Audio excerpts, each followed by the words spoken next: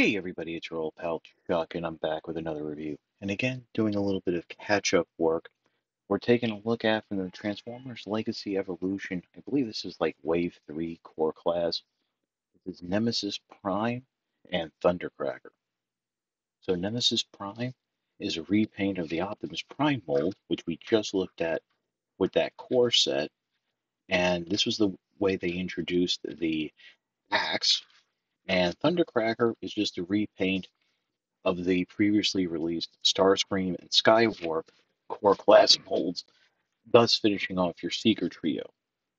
Got these from the commandstore.com, but by this point they're available in store, at online, at all toy retailers, and at Amazon.com. So with that all being said, we'll pause and come back and take a closer look at Nemesis Prime. Okay, so as I said, Nemesis Prime is just a black repaint with of the core Optimus Prime mold, which we literally just took a relook at with the that deluxe set with Bumblebee. And it's interesting, going back now and looking at these, I can tell you that the legs were a little extra loose, and just I think because of the black covering things up, it was a little more difficult to peg the legs in and such.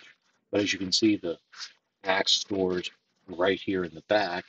And let me just go ahead, since I have that figure handy, here is the pitch plate for that set. And you can clearly see that, it is designed to go together. And of course, you can still, um, use the,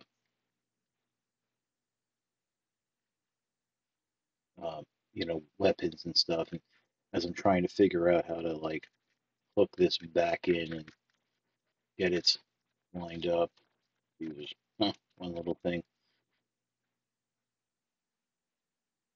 But you have that, and a little bonus. I just knocked that over. My bad. Because there's like the little grooves in the axe, and I'm trying to like line them up. Of course, you know, doing this off camera, on camera is a little trickier. And something that's a little bit of a bonus I forgot to mention in that core video, even with this hitch attached, I'm pretty sure. Oh no, um, I thought you would be able to store the ion blaster with that hitch attached, but it actually offsets the pull. But as you can see, if you want to use the trailer with Nemesis Prime, that's fine. Or if they want to go ahead and, give you a whole new Nemesis Prime with a trailer, they can do that. So since we've already seen this transformation a few times, let's just pause and we'll go from this to this. And as you can see, again, black repaint. We've seen it before. Uh, how about we just go ahead and I'll bring in the Optimus Prime from that set we just looked at. And, like I said, overall, the Optimus Prime, tight figure, tight joints. Nemesis, the legs were just a little loose, but not as bad as that original release. In terms of, stuff locking together, I'd say they're about even. Just got to get things lined up. Really, I mean, between these two releases, there's nothing different because, this was, this was the axe. This comes with the axe. It's just a shame that, this version doesn't come with the ion blaster too, but I can kind of understand why not and stuff like that. So you do see the different colors. Now, of course, I don't know if, this is still a considered a Nemesis Prime Black Convoy. I know there's different shades and stuff, but it is what it is. So now let's pause and we'll take a look at scores. Um, I believe I just said Scourge, and if I did, forgive me because I was thinking, Nemesis Prime, Black Convoy, car robots, robots in disguise, but this is obviously Thundercracker.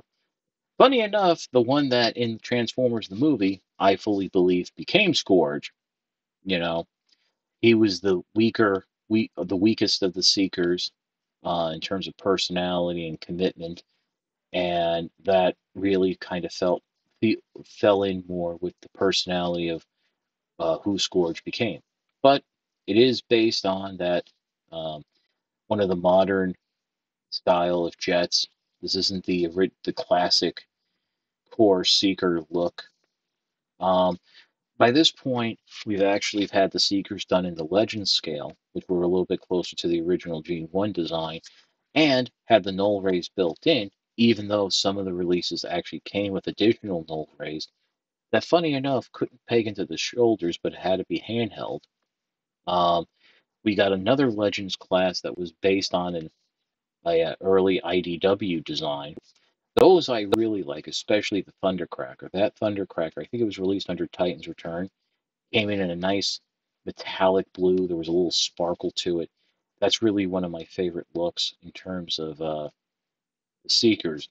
And now we have these guys. And I just want to point out, as you can see, Thundercracker has the null rays, which means Skywarp is the outlier. Does not come with the null rays. Now, I had mentioned in my review of the Optimus Prime Bumblebee set what they could do for the Decepticons. And obviously, since they don't have the trailer, why not do Megatron, Starscream, Thundercracker, and Skywarp, G1 colors, and all three of the Seekers have the null rays? Yes, I know a lot of people would complain about that because it would be the only way to get official null rays for Skywarp. But I'll be honest, the blue they're using here, which has a little bit of more of a sea foam to it, um, in person it's coming off a little more greenish blue. It just doesn't like work for me, unfortunately. So yeah, there is that. So I wouldn't mind seeing this done in the G1 colors. So now, pause. We'll again skip the transformation and just go from this to this. And well, it's Starscream in blue or bluish green. If you've seen it once, you've seen it before. Unfortunately, I don't have the original Kingdom Starscream handy right now. Could have grabbed it when I was thinking about it, but unfortunately I didn't. And let's be honest, do we really need it? You know what that looks like. You can see what this is. It's the exact same mold, same head and everything. Looks good. But like I said, I would have preferred maybe like a different shade of blue. But yeah, I mean it's nice. And one thing I do want to mention, everything is nice and tight on this release.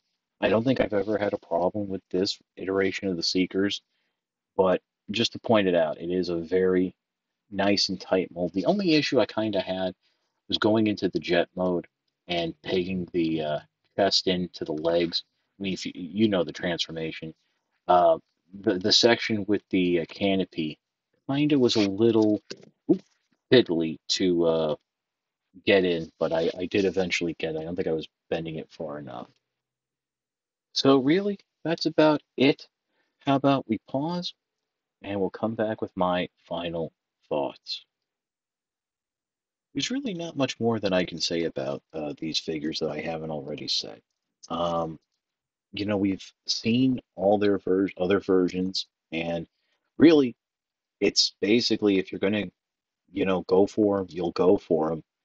I know in the case of Thundercracker, obviously, if you're a seeker completionist, you've already bought the figure.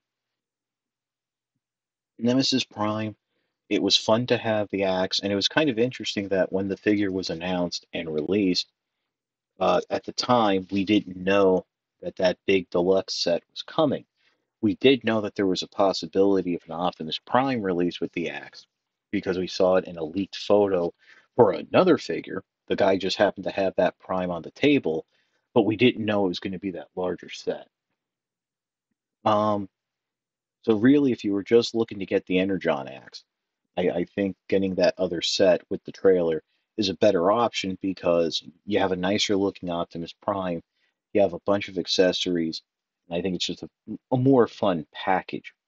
Although if you're looking for like a bad guy, the boy bolster the ranks, Mrs. Prime isn't that bad. It's just, with the other Decepticon releases in that core class line, um, I don't really see how Nemesis Prime would fit, seeing as how there was never really a Nemesis Prime in the classic G1 story. But in terms of the actual nuts and bolts technical aspects of the figure, both are solid releases. Mine are tight. I had no problem transforming them. I had no problem posing them.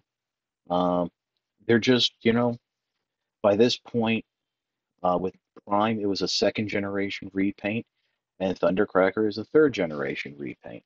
So there's that. And again, you're paying full price for them. So decision is ultimately up to you. That's about it for the review. If you like this review, like, comment, and subscribe. As I always say, I do appreciate the views. The likes, comments, and subscriptions help to communicate to YouTube through the algorithm that my channel should be exalted and held upon high. Want to make the ultimate sign of support? I do have a Patreon. It is www.patreon.com/chuckdog1999. All I ask for is $1 a month, $12 a year. No thrills, no tiers, no special rewards. All you're doing is helping me help you to help me help you bring figures like this to you, as well as keeping up the infrastructure of the channel. But as I always say, if you can't swing the $1 a month, $12 a year, your views are more than thanks enough.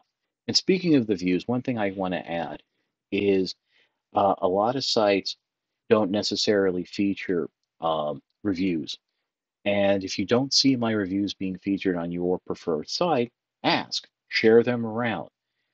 Submit them as news to your site, especially if they tend to favor guys like Prime vs. Prime and those early reviewers. You really can help smaller channels like myself, and and it does really help in terms of like the view count and getting my numbers out there. So really, just send an email, make a little inter bulletin board message to the new staff of your preferred site and say, hey, here's a review I think you should feature, and don't be bashful, don't be shy. I live in the United States of America. We have freedom of speech. We can ask questions, we can question things, and we can make requests. Uh, and there's that. I don't want to go on a tirade, but so once again, thank you so much for watching. This is your old pal Chuck for Nemesis Prime and Thundercracker, making them look way closer as buddy buddy than they should be. We will see you next time.